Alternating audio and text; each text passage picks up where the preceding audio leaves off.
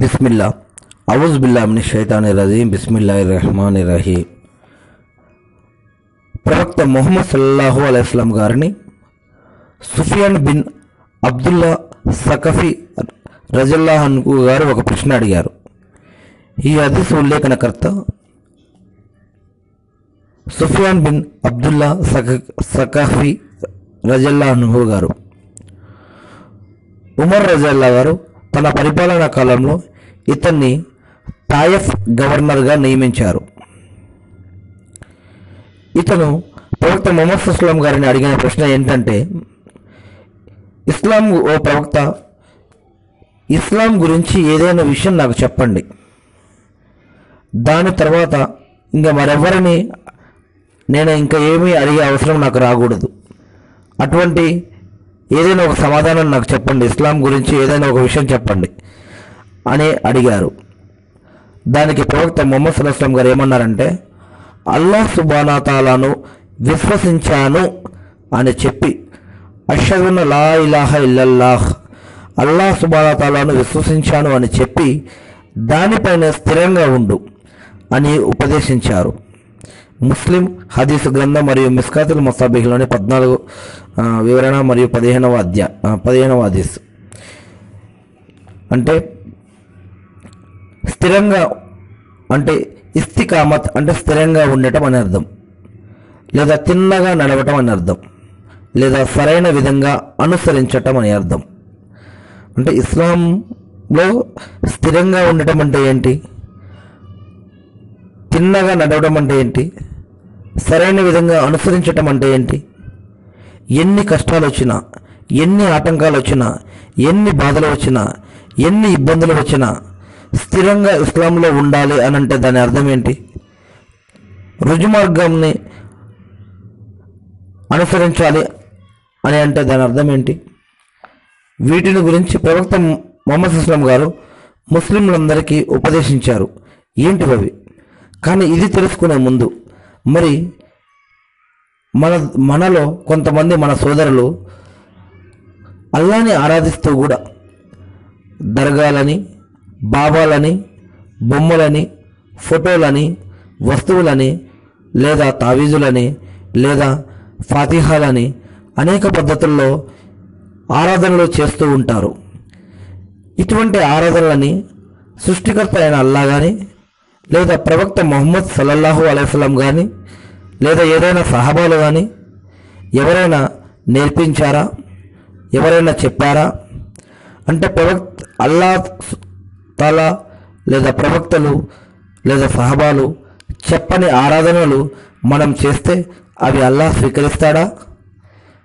ప్రవక్తలు ఆరాధనా పద్ధతులు చూపించిన దానికంటే ఎక్కువగా కానీ తక్కువగా కానీ మనం ఆరాధిస్తే ఆ ఆరాధనని అల్లాహ్ స్వీకరిస్తాడా అనే విషయాన్ని మనం గుర్తుపెట్టుకుంటూ, ఇప్పుడు ఈ యొక్క హదీస్ ఏదైతే మనం చదివామో ఆ హదీస్ యొక్క వివరణ చూసినట్లయితే కనుక, ఖురాన్లోని సూరా హూద్ 11వ అధ్యాయం 112వ వాక్యం చూసినట్లయితే, కనుక ఓ ప్రవక్త, నీవు మరియు పశ్చాత్తాపపడి ఆయన వైపుకు మరలిన నీ సహచరులు, నీ సహాబాలు నీ ఆజ్ఞ ఇవ్వబడిన విధంగా రుజుమార్గంపై స్థిరంగా ఉండండి. ఓ ప్రవక్త, నువ్వు కూడా రుజుమార్గంపై, సరైన మార్గంపై స్థిరంగా ఉండు. ఈ యొక్క ఖురాన్ ద్వారా ఏదైతే ఆదేశం అందుతూ ఉందో దానిపైన స్థిరంగా ఉండు. నీ యొక్క సహాబాలను, నీ యొక్క శిష్యులను కూడా దీని మీద స్థిరంగా ఉండమని చెప్పు అని. అదేవిధంగా హద్దులు మీరకండి, నిశ్చయంగా ఆయన మీ కర్మలన్నీ చూస్తున్నాడు.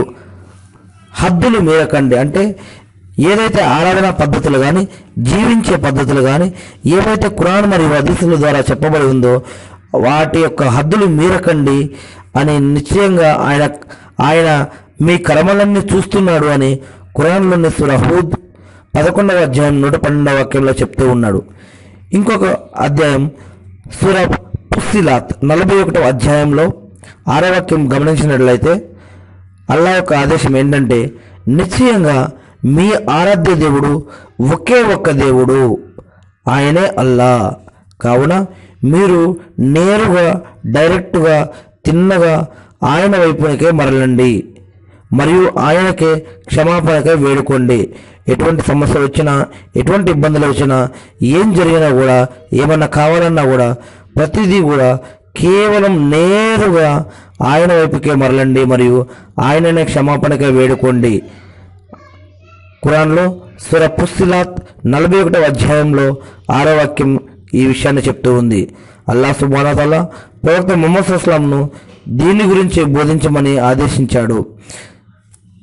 అల్లాహ్ సుబ్హానహు వ తఆలా ఇంకొక ఆదేశం సూరా 42వ సూరా 15వ వాక్యంలో ఏమని చెప్తున్నాడంటే, కావున నీవు ఓ ముహమ్మద్ సల్లల్లాహు దీని ఈ సత్యధర్మం ఖురాన్ వైపునకు వారిని పిలువు. ఎవరైతే ప్రజలు ఉన్నారో వారిని ఈ యొక్క సత్యధర్మం వైపు, ఖురాన్ వైపునకు, ఇస్లాం ధర్మం వైపునకు పిలువు. మరియు నీకు ఆజ్ఞాపించబడిన విధంగా దానిపై స్థిరంగా ఉండు.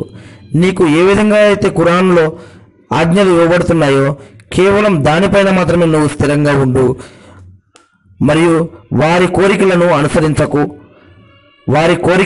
అనుసరించకు అని ఖురాన్లో 42వ అధ్యాయంలోని 15వ వాక్యంలో చెప్పబడుతూ ఉంది. మరి ఖురాన్లో ఇవ్వబడిన ఆజ్ఞలు ఏంటి? అల్లా అంటే మనకి ఏదైనా కష్టము, సుఖాలు, బాధలు వచ్చినప్పుడు అల్లాను కాకుండా వేరే మార్గాలను, వేరే స్థలాలను కూడా సందర్శించి అక్కడ కూడా మొరపెట్టుకొని వారి ద్వారా కూడా మనం అల్లాని ఆరాధించే అవకాశాలు ఏమైనా ఉన్నాయా, లేదా అల్లా వేరే పద్ధతిలో ఏమైనా చెప్పాడా అనేది ఒకసారి మనం ఆలోచించుకోవాలి. సృష్టికర్త అయిన అల్లా ప్రవక్త ముహమ్మద్ సల్లల్లాహు గారిని కూడా ఇదే ఖురాన్ మీద నిలబడమంటున్నాడు. ఇదే ఖురాన్ యొక్క ఆయతుల ప్రకారం మీద జీవించమని, అదేవిధంగా నీవు ఎవరికైతే బోధిస్తున్నావో వారిని కూడా ఇదే ఖురాన్ ప్రకారం జీవించమని, దీనిని మించి, దీనికంటే ఎక్కువ కానీ దీనికంటే తక్కువ కానీ ఎటువంటి లిమిట్స్ దాటవద్దని, దీని మీద స్థిరంగా ఉండమని చెప్తూ ఉన్నాడు. ఇటువంటి వారు అల్లాహ్ సుబ్హానహు వ తఆలాను తమ ప్రభువుగా విశ్వసించి ఇతర భయాలన్నింటినీ తమ హృదయాల నుండి తీసివేశారు. ఇటువంటి వారికి అల్లాహ్ సుబ్హానహు వ తఆలా మీకు ఎటువంటి భయంగానే, విచారంగానే ఉండదు అనే శుభవార్త తెలుపుతున్నాడు. అల్లాహ్ యొక్క ఆదేశం ఖురాన్లోనే సూరా అహ్కాఫ్లో 46వ అధ్యాయం 13వ వాక్యం చూసినట్లయితే అల్లాహ్ యొక్క ఆదేశం ఏంటంటే, నిశ్చయంగా ఎవరైతే మా ప్రభువు అల్లాయే అని తర్వాత దానిపై స్థిరంగా ఉంటారో, మా ప్రభువు అల్లానే, సృష్టికర్త అయిన అల్లానే మా ప్రభువు, అష్హదు లా ఇలాహ ఇల్లల్లా అని తర్వాత దానిపైన ఎవరైతే స్థిరంగా ఉంటారో అలాంటి వారికి ఎలాంటి భయము ఉండదు మరియు వారు దుఃఖపడరు కూడా అని ఖురాన్లో సూరా అహ్కాఫ్లో 46వ అధ్యాయం 13వ వాక్యంలో చెప్తూ ఉన్నాడు. అదేవిధంగా మరి ఇంకొక ఆదేశాన్ని 41వ అధ్యాయం 30వ వాక్యంలో చూసినట్లయితే సూరా హామీమ్ అస్-సజ్దా అనే సూరా ఖురాన్లో 41వ అధ్యాయం 30వ వాక్యంలో ఉన్న ఆదేశం ఏంటంటే, నిశ్చయంగా ఎవరైతే అల్లాయే మా ప్రభువు అని పలుకుతూ తర్వాత ఏదైతే పలికారో ఆ పదం పైన స్థిరంగా ఎవరైతే ఉంటారో, అల్లాయే మా ప్రభువు అని అన్న తర్వాత వేరేతరుల్ని ఆశ్రయించకుండా, వేరేతరుల దగ్గరికి వెళ్ళి బరపెట్టుకోకుండా, వేరేతరుల్ని ఆశ్రయించకుండా కేవలం వీరు ఏదైతే పలికారో ఆ మాటపై ఎవరైతే నిజంగా నిలబడి ఉన్నారో వారిపై దైవదూతలు దిగివచ్చి ఇలా అంటారు, మీరు భయపడకండి మరియు దుఃఖపడకండి, మీకు వాగ్దానం చేయబడిన స్వర్గపు శుభవార్తను వినండి అని చెప్తారు. ప్రవక్త ముహమ్మద్ సల్లల్లాహు గారు సుఫియాన్ బిన్ అబ్దుల్లా సకఫీకి ఈ వాక్యాలు రజల్లాహుకి ఈ వాక్యాల వెలుగులోనే సమాధానం ఇచ్చారు. ఈ హదీసు జవామిఉల్ కలీంలో ఉంది. ప్రవక్త ముహమ్మద్ సల్లల్లాహు గారు పలికిన 2 పదాల్లో ఇస్లాం వివరణ అంతా ఇమిడి ఉంది. ఇస్లాం అంటే అల్లాహ్ను విశ్వసించి దానిపై స్థిరంగా ఉండటమే. దాన్ని బోధించిన తర్వాత మరి ఏ పాఠం అవసరం లేదు. అదేవిధంగా ఇంకొక హదీస్ చూసినట్లయితే తల్హా బిన్ ఉబైదుల్లా రజల్లాహు అన్హు గారి కథనం ప్రకారం నజ్ద్ నుండి ఒక వ్యక్తి ప్రవక్త ముహమ్మద్ సల్లల్లాహు గారి వద్దకు వచ్చాడు. అతని తల వెంట్రుకలు చిందరవందరగా ఉన్నాయి. మేము అతని నోటి నుండి వచ్చే శబ్దాన్ని వినేవాళ్ళం, కానీ ఆయన మాటలు అతన్ని దూరంగా ఉండటం వల్ల అర్థం చేసుకోలేకపోయేవాళ్ళం. సరాసరి అతను ప్రవక్త ముహమ్మద్ అస్లం గారి వద్దకు వచ్చి ఇస్లాం గురించి ప్రశ్నించాడు. దానికి ప్రవక్త ముహమ్మద్ అస్లం గారు ఇస్లాం ఆదేశాల్లో ఏంటంటే రాత్రి పగళ్లలో 5 పూటలు నమాజు తప్పనిసరిగా చదవాలి. రోజులో ఏవైతే 5 నమాజులు ఉన్నాయో ఆ 5 నమాజులు తప్పకుండా చదవాలి అని ఉపదేశించారు. దానికి అతను ఇవి కాక మరేవైనా విధి నమాజులు అంటే ఈ నమాజులు కాకుండా విధి నమాజులు ఏవైనా ఉన్నాయా అని విన్నవించుకున్నాడు. దానికి ప్రవక్త ముహమ్మద్ అస్లం లేవు, కానీ వీటి తర్వాత ఇంక విధి నమాజులు ఫర్జు నమాజులు ఏవి లేవు, కానీ అదనపు నమాజులు ఉన్నాయి. నీవు సంతోషంగా చదివితే పుణ్యం లభిస్తుంది, చదవకపోతే ఎటువంటి పాపం చుట్టుకోదు. ఏవి వేరే నమాజులు అయితే 5 నమాజులు అయితే ఖచ్చితంగా చేయాలి అని అన్నారు ప్రవక్త ముహమ్మద్ అస్లం గారు. ఇస్లాంలోని మరో ముఖ్య విధి రంజాన్ నెల ఉపవాసాలు పాటించాలి అని అన్నారు అని హితబోధ చేశారు. దానికి ఆ వ్యక్తి ఏమన్నాడంటే, మరి ఇవి కాక మరేవైనా ఉపవాసాలు నాపై ఉన్నాయా అని విన్నవించుకున్నాడు.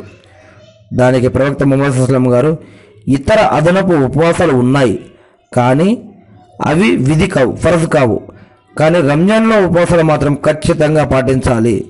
అయితే నీవు కోరితే అదనపు ఉపవాసాలు కూడా పాటించుకోవచ్చు, నీ ఇష్టం, వేరే ఉపవాసాలు కూడా ఉండొచ్చు, నీ ఇష్టం అని అన్నారు.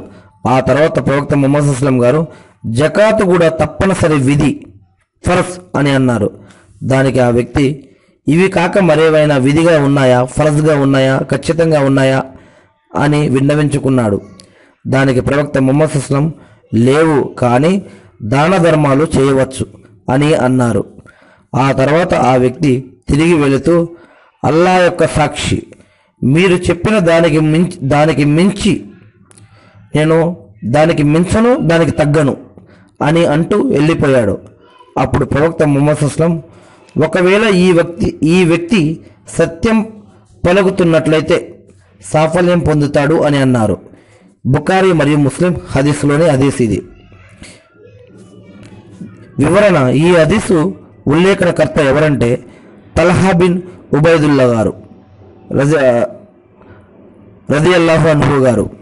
ఇతను హిజ్రత్కు 24 లేక 25 సంవత్సరాల ముందు జన్మించారు. వీరు ప్రారంభం ముస్లిముల్లో ఒకరు. ఇస్లాం స్వీకరించిన తర్వాత అవిశ్వాసులు ఇతన్ని చాలా హింసించారు. చివరికి హిజ్రత్ చేసి మదీనా వచ్చారు. ఇస్లామీయ పోరాటాల్లో చురుగ్గా పాల్గొనేవారు. 62 సంవత్సరాల వయసులో ఈయన వీరమరణం పొందారు. ఇన్నా లిల్లాహి వ ఇన్నా ఇలైహి రాజిఊన్. అల్లాహు అక్బర్. అల్హమ్దులిల్లాహ్ సుబ్హానల్లాహ్.